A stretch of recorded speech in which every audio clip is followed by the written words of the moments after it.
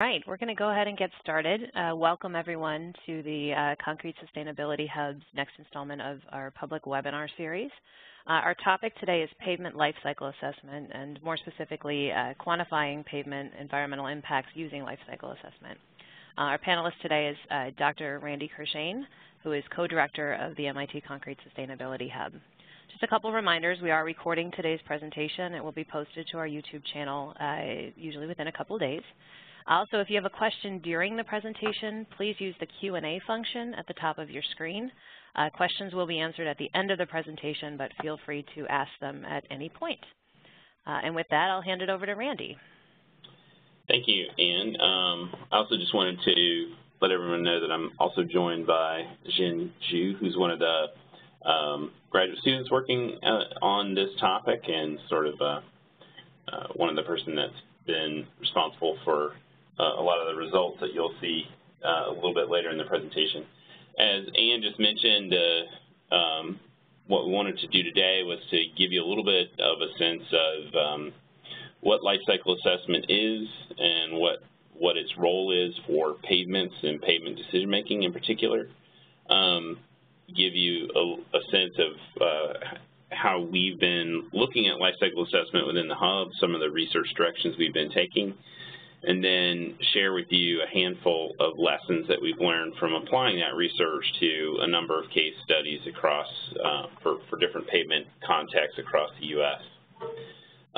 So to get started with that first question that I posed, what is life cycle assessment? Well, we kind of have to step a bit back and understand that the motivation for what we're doing in life cycle assessment is to answer a question which we increasingly hear, which is, what is a green pavement? And I just sort of reconfirmed this right before the webinar, but if you go out and Google green pavement, you'll find that there are lots of different claims out on the internet and in the real world of that a green pavement involves things like making use of recycled materials. It might, there's a lot that focuses on the pervious attributes of some pavement technologies as being what makes a pavement green. There are even things that are selling pavement solutions that actually incorporate grass or other kinds of plants, and then that is a green pavement.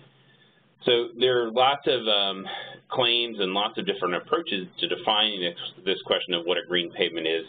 And what the Hub has been trying to promote throughout its research portfolio is answering these kinds of questions about a green anything is best done through a holistic perspective that's not just looking at an individual attribute about what's in a pavement or an individual attribute of a particular performance characteristic of that pavement, like its pervious nature, but trying to create a framework that allows us to fold many different aspects of performance, many different aspects of many different attributes into answering that question.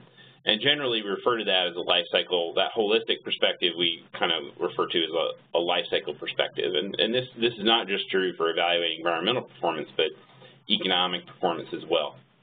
So when we talk about a life cycle perspective, what we want to understand is what are the impacts of a particular choice, in this case a pavement choice, on all the activities that are associated with realizing, making that pavement possible, with using that pavement, and eventually with its disposition.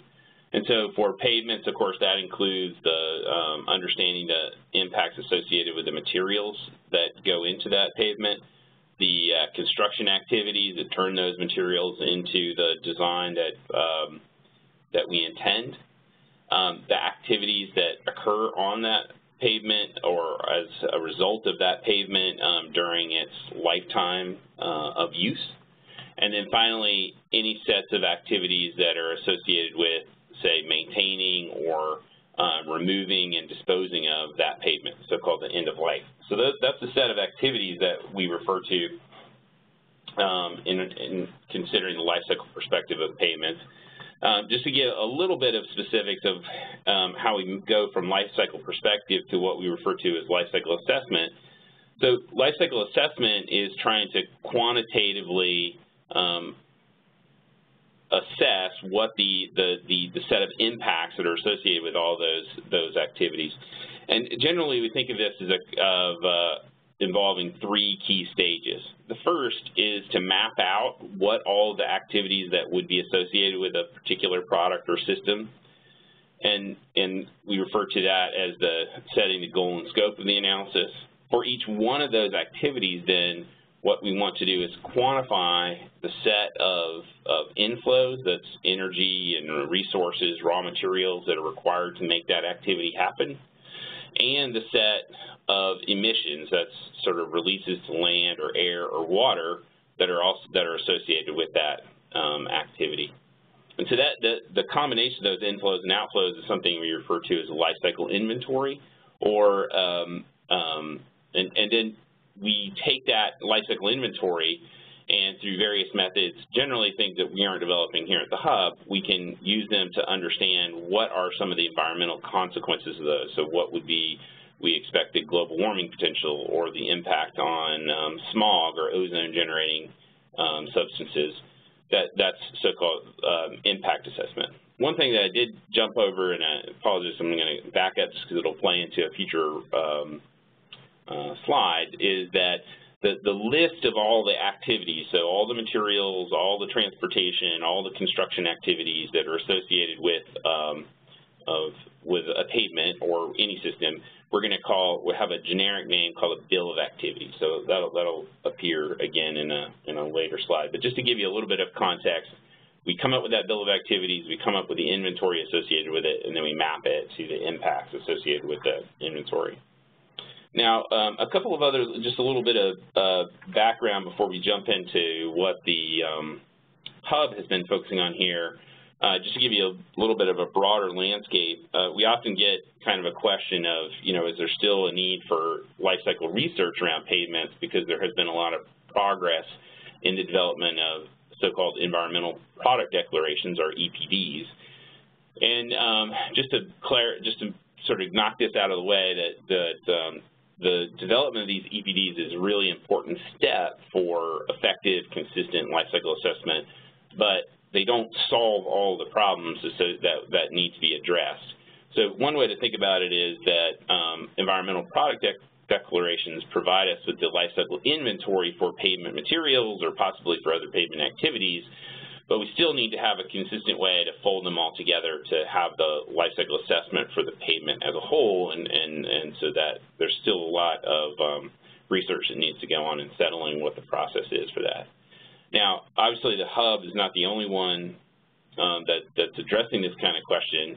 We're an active participant in the Federal Highway Administration's Sustainable Pavements Technical Working Group, and that group has put out a set of a guideline framework here. This is not a so-called product category rule, which are sort of the prescriptive set of rules that one has to follow to come up with an environmental product declaration or possibly an LCA.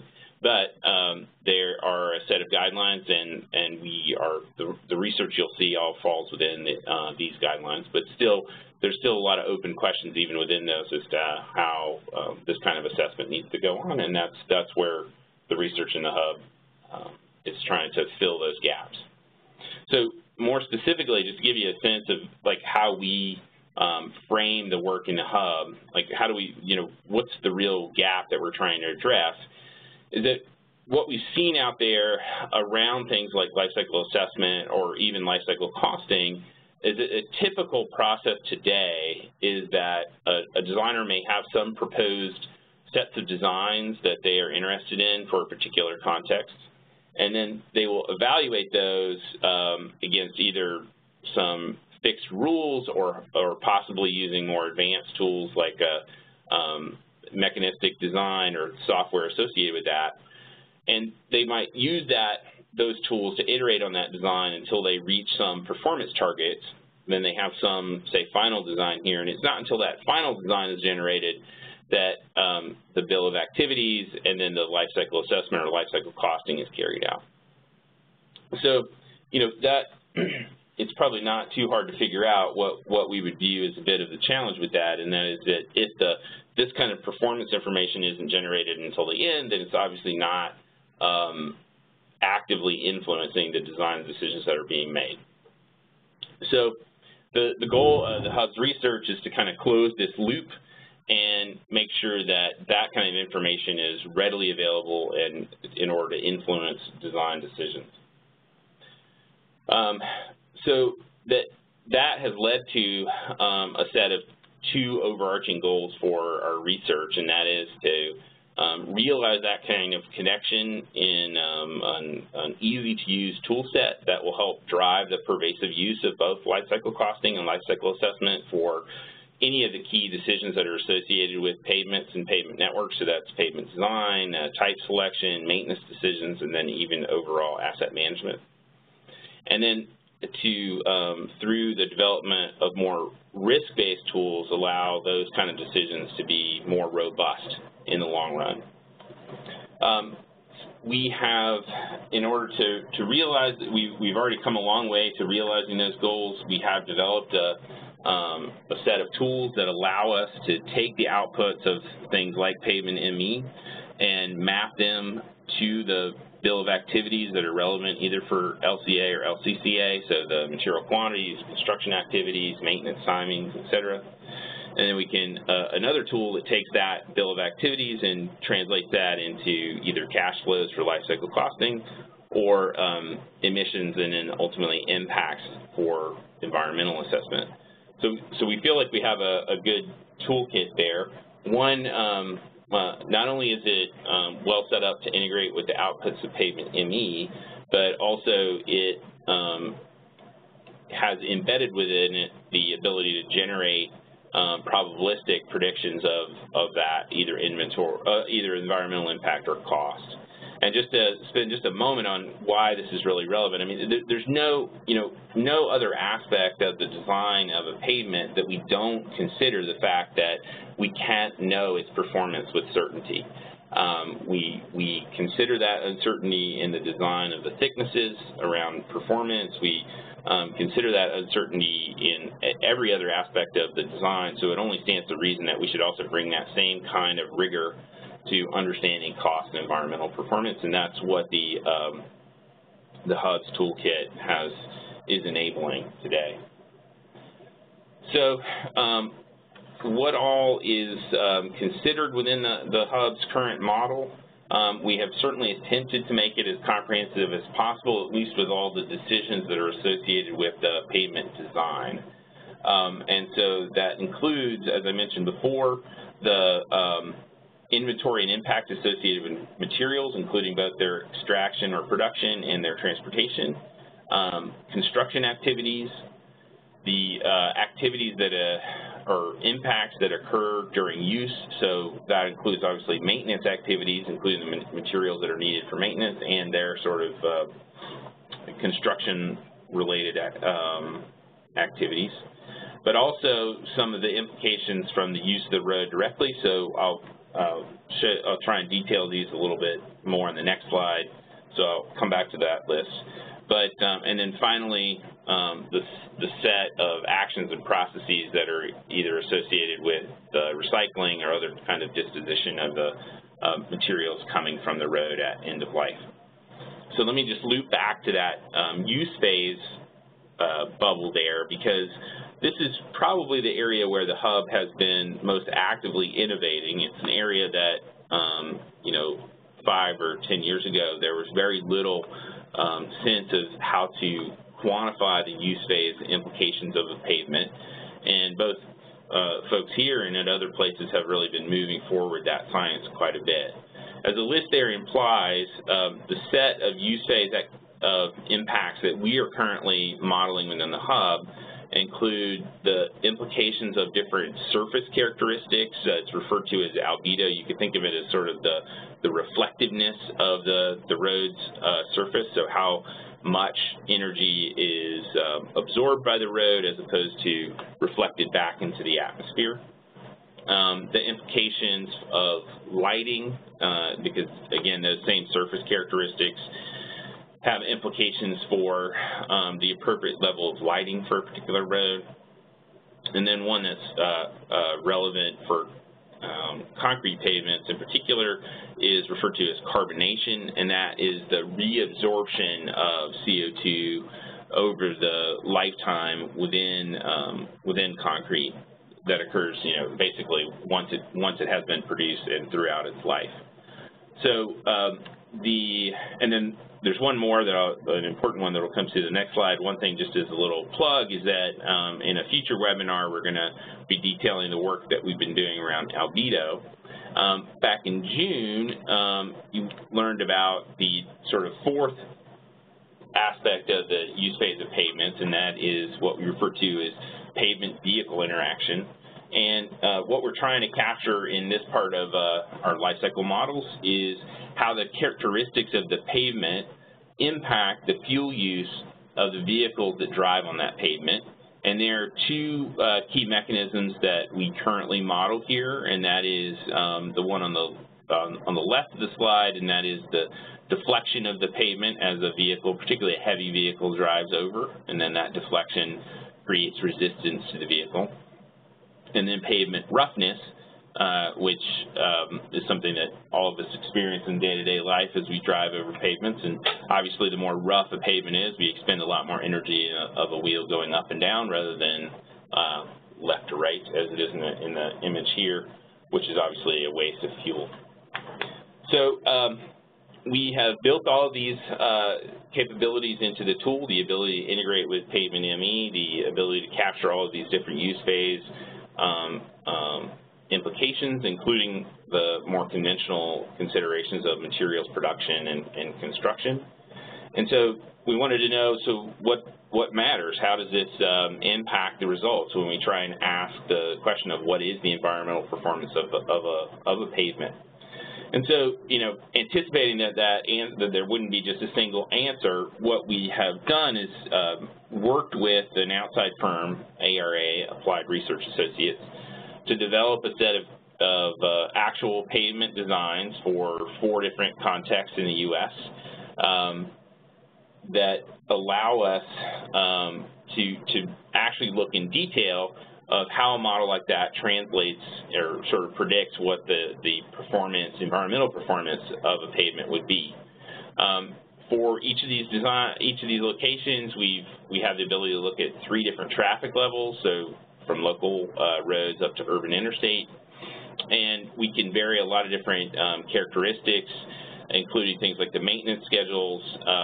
We did try to have these designed to a constant design life, but we can look at different analysis periods. The latter 2 things I won't focus on so much today, but we'll take a brief look at the impact of different maintenance schedules on our results.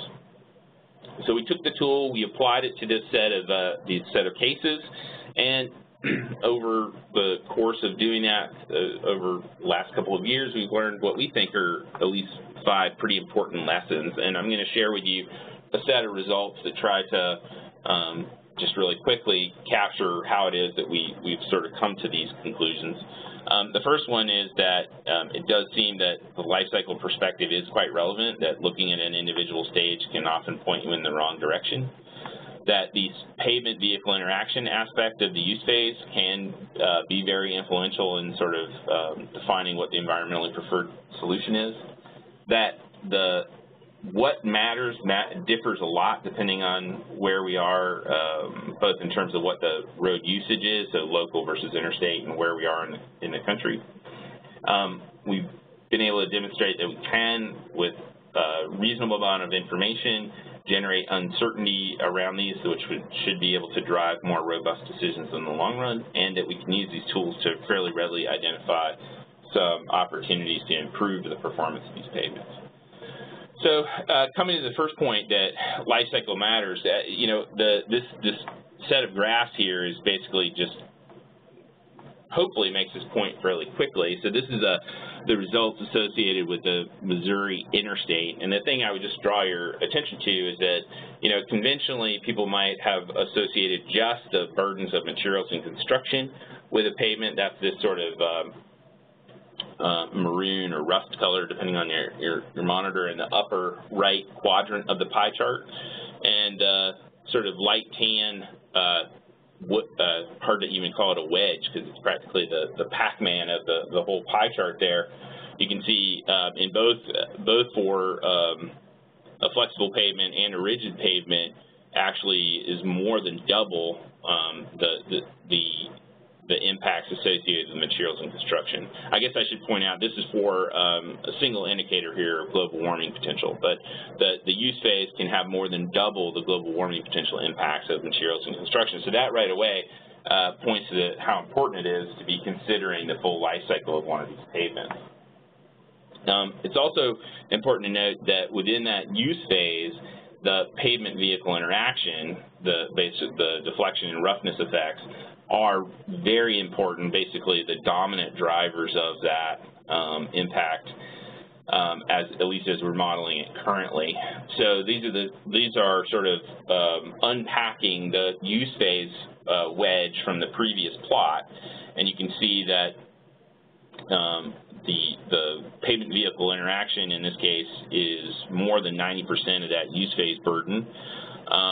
In both of these cases, the roughness was the dominant mechanism, but that is not always the case. It can vary quite a bit from context to context as to the importance of deflection versus roughness. But in the end, it is important to be considering the pavement vehicle interaction for a pavement.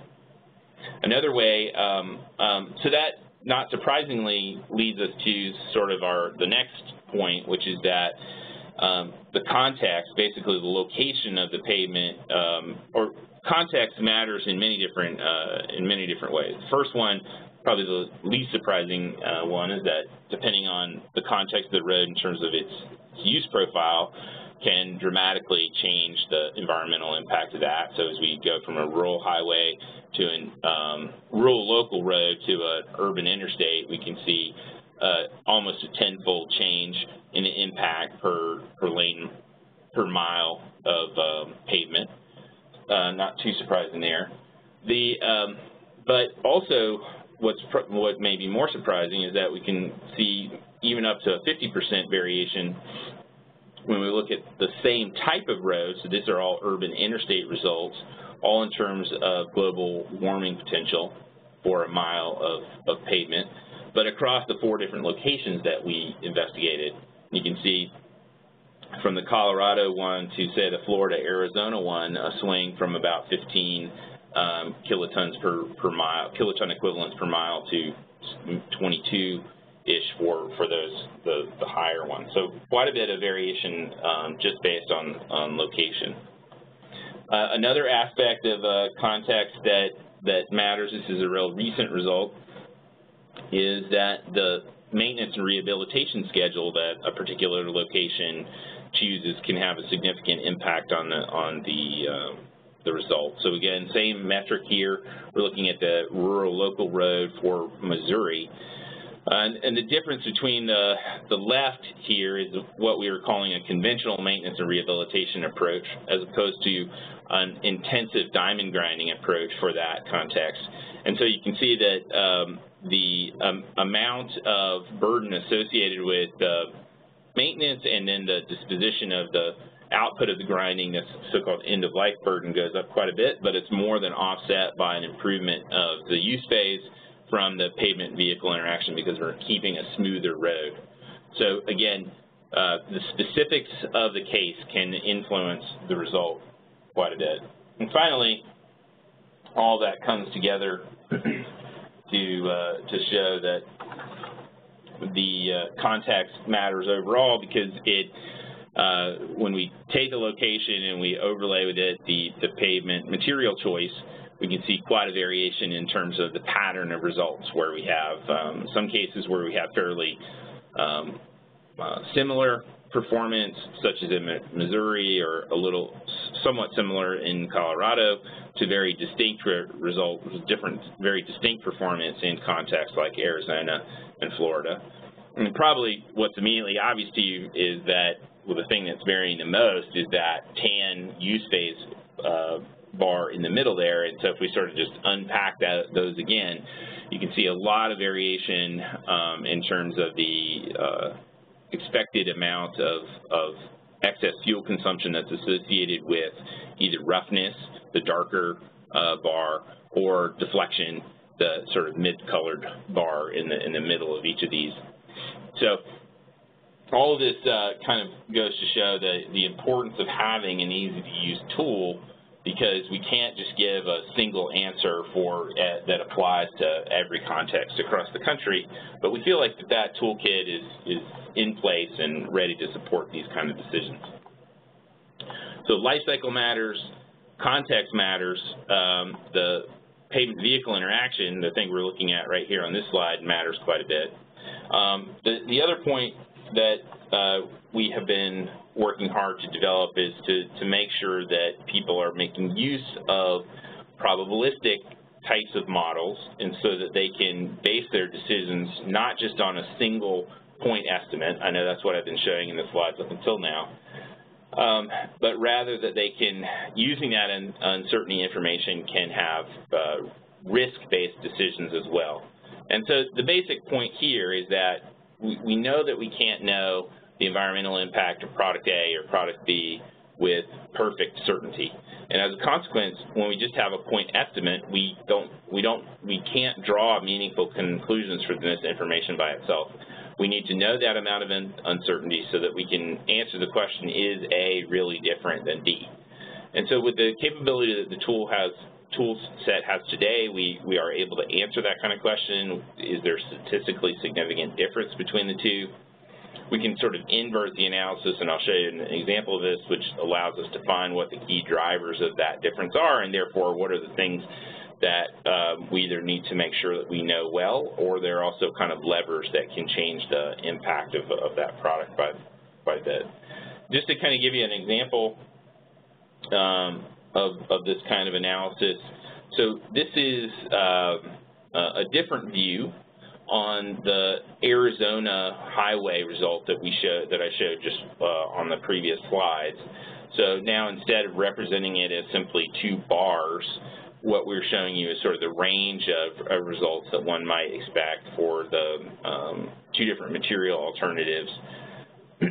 And then, so that the first set of ranges there is for the total result, much like I was showing you on some of the bar graphs earlier.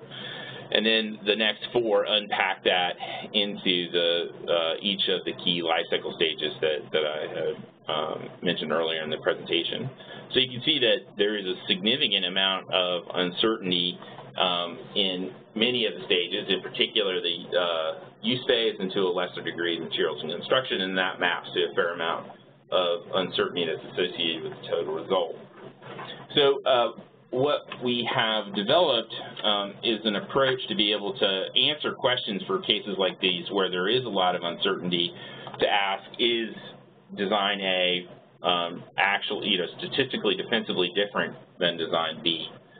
So now in this particular case, there's quite a bit of separation between the two, and so you probably don't need a sophisticated statistical test for this, but just to kind of give you a more example case, it's not unusual for us to end up with a set of results like the one that I'm presenting here, where the two ranges would have significant overlap. So design C being the gray line, design A being the dark line, and we want to answer the question, can we defensively say that design C has a lower impact than design A? And so I won't go into the details of this, but what we do is we very carefully set up these two simulations of A and C, and we track for each of those simulation instances how often it is that design C ends up with a lower impact than design A. And so that gives us actually a distribution of those kind of ratios. So that's a distribution of the ratio of the impact of C to the impact of A. And what we want to look at is basically the amount of area that sits on this side of some threshold. So in this case, if we set that threshold to 1, we want to know how frequently does C have a lower impact than A. and then the magnitude of that allows us to comment on the statistical significance of the difference. Now, for the case that I just showed you, this Arizona case, these plots actually look more like this, so where we have a very distinct difference between the two designs, and almost every simulation that we run would indicate that design C has a lower impact than design A, and so we would feel comfortable for this particular case declaring that the difference is statistically significant. We can also take this kind of information and identify what are some of the key drivers of the difference between a design, and so we've done that for each of the design and context variants that I presented to you earlier. And so what this table is indicating here is for each of the scenarios in the rows, what kind of uncertain information was sort of a key driver in the resulting difference in the design. And so you can see that universally the key driver of uncertainty is the impact that's associated with cement production. In most cases, the second most influential one is uncertainty about future traffic growth, and then the third one is sort of goes between uncertainty and impact for bitumen and uncertainty in future roughness deterioration. So the way that one makes use of this information is if we had a analysis that came out and said that the two designs were too close to call, we weren't sure whether design A had a different performance than design B, then what we want to do is turn to these 3-4 pieces of information to see if we can get better estimates of them. So for the impact factor for cement or the impact factor for bitumen, the obvious way that we would pursue that is to try to maybe make use of EPDs for the facility that might be producing that, and therefore we could refine our estimate of those impacts and hopefully come back and actually be able to return a result that would allow a decision maker to know that A is different than B. All of this kind of has allowed us to have a tool set that is going out there that can be used in cases to facilitate decisions that look at the true trade-offs that are out there. So trade-offs in sort of traffic performance, urban heat island performance, trade-offs in the cost of that pavement design, and also trade-offs in terms of their environmental impacts. Everything I showed you today was around global warming potential, but the tools that we have developed actually allow us to generate estimates for other impact indicators as well, such as smog or other forms of ecotoxicity. So using that kind of information, we have identified some things that can be done within pavements. This is an area that we're sort of actively trying to update. You saw the earlier results about diamond grinding. What are some of the opportunities out there to improve the performance of a particular pavement design, not even in a comparative setting, but for any given context. And so there's a white paper out on the Hub's website that gives more details on this, but this plot tries to summarize what some of the things that we have identified, such as improving the design of pavements, so not over-designing them. That's this blue box on the left-hand side here. I guess I should give you a sense of what this plot is trying to show, and that is in the vertical axis, what we're trying to show is the cost effectiveness of employing a particular design. So, and then in the x-axis is trying to show what the implications would be in terms of global warming potential reduction for implementing that change. And so improving design obviously saves both in terms of materials and then translates into saved global warming potential. So it has both cost savings and global warming potential savings. Things like increasing fly ash can also have both cost savings and global warming potential savings. Then you have other things such as the diamond grinding example, which would be underneath this the sort of zebra-striped little panel there toward the middle, the extra rehabilitation, which obviously incurs some extra cost, but has some benefit in terms of the environmental performance. So the tools are capable of analyzing these for any given context, and we're sort of actively trying to develop a set of case studies to get some more generalized lessons of like this initial analysis.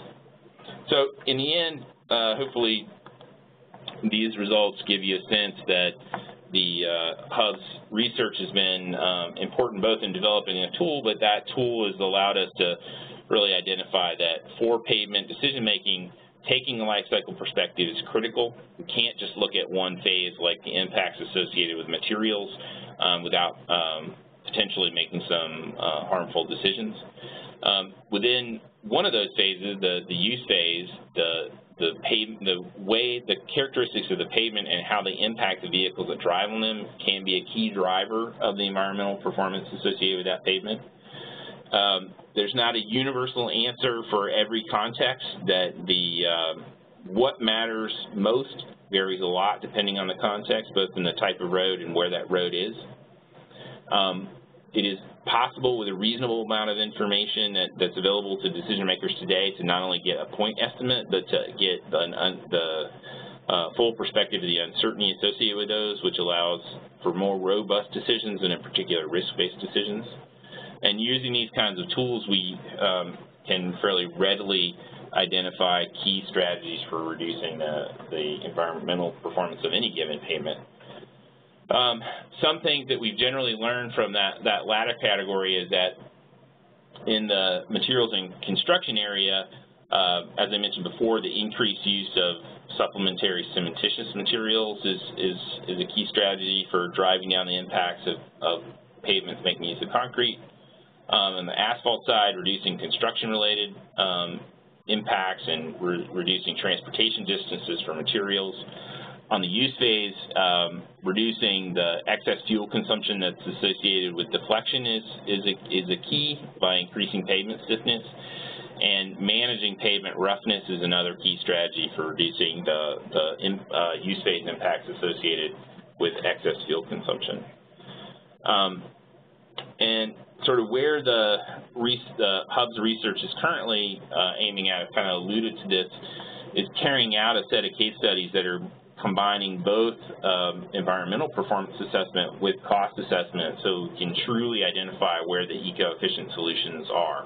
Is it more eco-efficient to focus on the use of recycled materials, or instead to drive changes in the way materials and rehabilitation are happening, or possibly to be doing a better job in the way we're allocating those rehabilitation activities across the network as a whole. So you can look for that kind of research coming out of the Hub in the upcoming months and years. And I just would conclude by just letting folks know that the slide deck will go out with sort of details of where you can find some references that back up each of the analyses that I presented today. And with that, I'm going to turn it back over to Ann and just say thank you for everyone for attending, and look forward to some interesting questions coming up. Thank you. Thank you, Randy. If there are any questions, like I said at the beginning, please feel free to ask them via the Q&A function at the top of your screen, or if you prefer, use the chat function, and we will address them. And I just wanted to note, Dr. Krishane referenced some past webinars that we've done. If you weren't present for those webinars, you can find those on our YouTube channel. Our username is just CSHub MIT, all one word. So if you go to YouTube and search CSHub MIT, you can find those past webinars. And we do have one question. How did you assess the fuel consumption due to pavement deflection and roughness? Yeah, that's a great question. So the Hub has developed a mechanistic model that has been calibrated against a number of different real-world data sources, and that is the model that was used in the analyses presented here. There's a lot more details on that June webinar, and if you wanted to email either myself or Ann, I'd be happy to follow up with a lot more specifics on that. But at a high level, that's the tool that was used here. And I'll also add on our website, we've recently added some sub-pages topically. So we do have a pavement vehicle interaction page on our website that kind of houses all of our research briefs and other information on the topic. So do feel free to check that out as well. But yes, as Randy said, please feel free to send questions or along to either one of us. All right, our next question is, can you please mention the LCA approach you are using for modeling, in parentheses, process-based or EIO? Question. Okay, that's great, yeah. This is all a process-based model. Just for folks that might not be familiar, there are, as the question kind of alludes to, there are many different ways to kind of break down the field of life cycle assessment, and one of the key breakdowns is whether or not there is an attempt to describe the set of processes and then directly describe the set of inflows and outflows that are associated with those processes. That has a challenge associated with it, which is really just a kind of a practical challenge, which is that ultimately any process depends on many, many inputs to that process, and then those processes depend on many, many other inputs and so forth and so on. And so generally from a practical perspective, there's always some truncation of the system that's being analyzed, and so that's obviously a deviation from that initial metaphor that I mentioned at the beginning, which is to try and be as holistic as possible.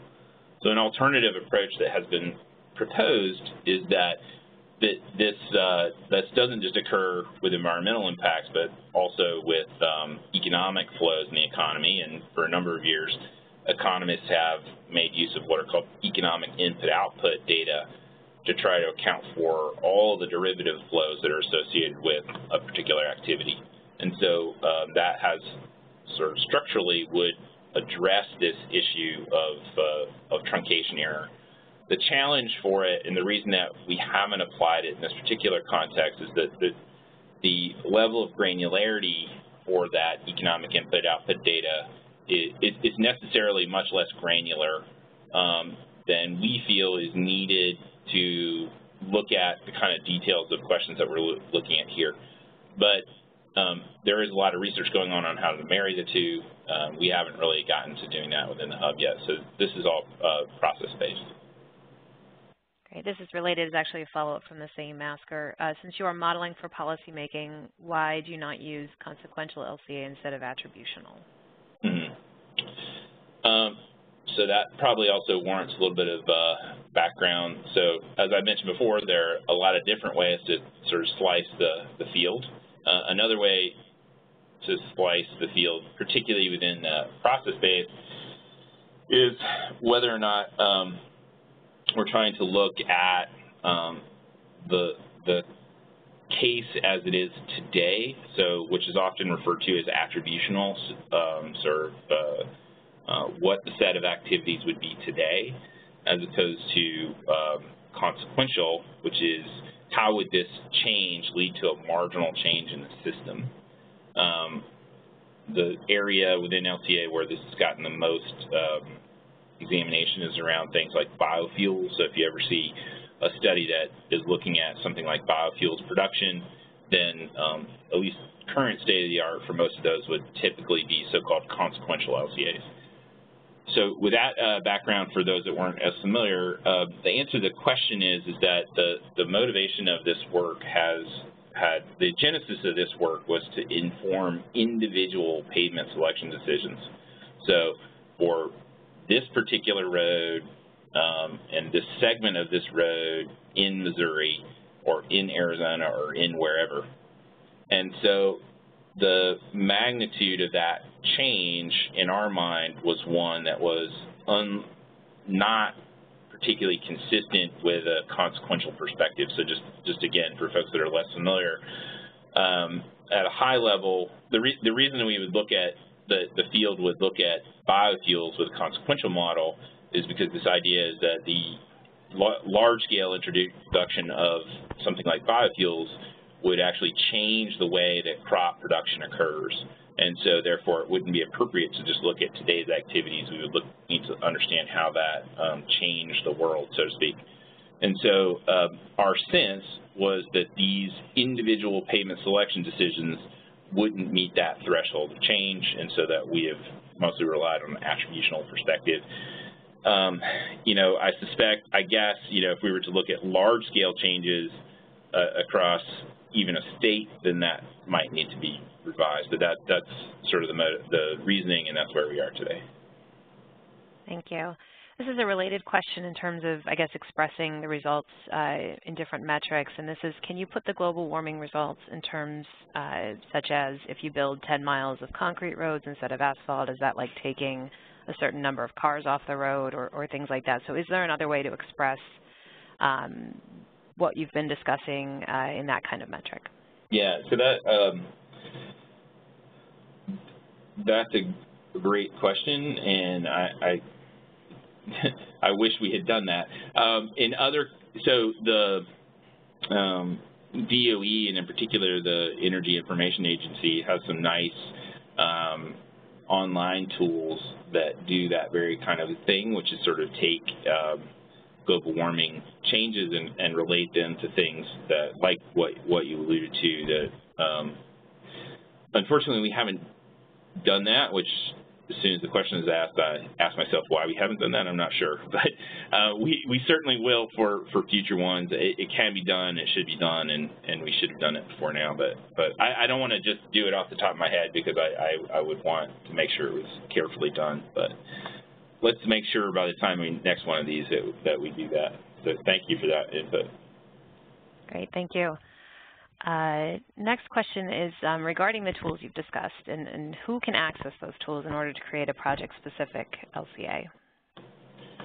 Yeah, we would. So currently they're not just posted up on the web. I think that we've done a good job of making a tool. I don't think we're great at designing a user interface, so we would like to just walk somebody through that, but so we've worked with a number of states at this point. Anybody that would be interested in doing it, we would be open to sharing that tool with. So I think the best strategy there would be to email myself or Ian, and we could set somebody up with that. Great. I'm seeing just one more question here, but we do have some more time. If you have other questions, please do get them in. And the question is, do you have a database with the usual impacts and CO2 impacts? So I might ask somebody to follow up on that after I answer it, because I'm not 100% sure of I would interpret that of one of two ways. So for cement, we have worked with the industry and collected up primary data and have sort of developed that into an LCI that we make use of in the tool. For other activities, we are relying on secondary databases, so things like EcoInvent, Gabi, and the US LCI data sets to fill in the inventories that are associated with the other materials or other activities in here. So the only data set that we have that's not publicly available, although we are really close to having it being published, is the cement LCI data that I made reference to. So I'm not sure if that answered the question, sorry. I'm going to assume it does, no follow-up question on it, but okay. We certainly can, as the asker or anyone else who would like some more information on the topic, do email us at CSHub@mit.edu. I can be reached directly at ANNE@mit.edu. Let me just do a quick check to see if there are any other questions. Oh, we do have one more. Have you done this analysis with the other impact categories? If so, how do the results differ? We have, and sort of that is actively under review right now. There's not a simple answer to how it differs, because the impact of different materials in different contexts varies a lot across the different impact categories. So I think the best, yeah, I wish that had already gone through review and we could share that more conclusively with you, but I think that having a better summary of that is probably just going to have to wait until we have that more peer reviewed. Thank you. All right. If there are no other questions, and I'm not seeing any, so we'll say thank you all for attending today's presentation. Our next public webinar is scheduled for December. We'll take a short break for the next few months, but scheduled for December. And the current scheduled topic is competition in paving. So we hope you can join us for that. And we will have this presentation up on our YouTube channel soon. Thanks again for joining us, everyone. Have a great day. Thank you.